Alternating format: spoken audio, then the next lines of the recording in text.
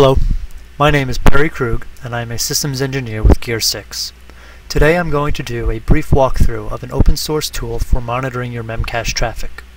This tool is called the Advanced Reporter and was developed by some of the engineers working at Gear6.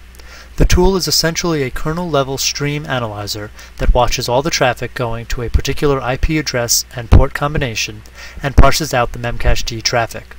By capturing the incoming IP address and the key that is being accessed, this reporter can supply very useful information about the usage and distribution of keys within your Memcache infrastructure.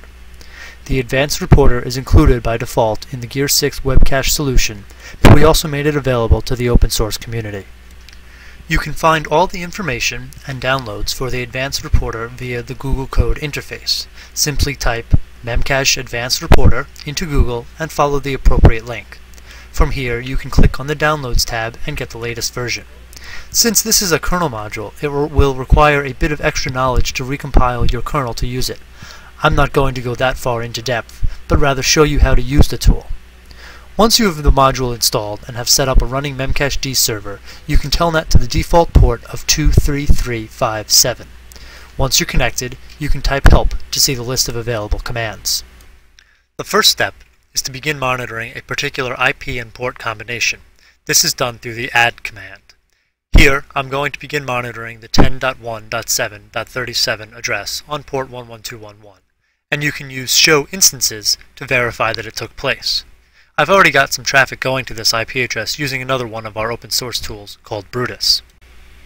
It takes a few seconds for the first polling cycle to complete, and now I can look at the top keys that have been accessed by typing top-keys followed by all for all operations, the IP and port that I want to query, the amount of time in minutes that I want to look back through, and the number of keys that I want returned. Here you can see a list of key names, their length, the IP and port that they reside upon, the number of operations done, and the amount of bytes read and written. Next, I can view the top clients that are talking to this IP address by typing top-clnts followed by ops, the IP and port that I want to query, the amount of time in minutes that I want to look back through, and the number of clients that I want returned. Now, I get a list of source IP addresses and ports, the number of operations they've done, broken into sets and gets, and the amount of bytes read and written.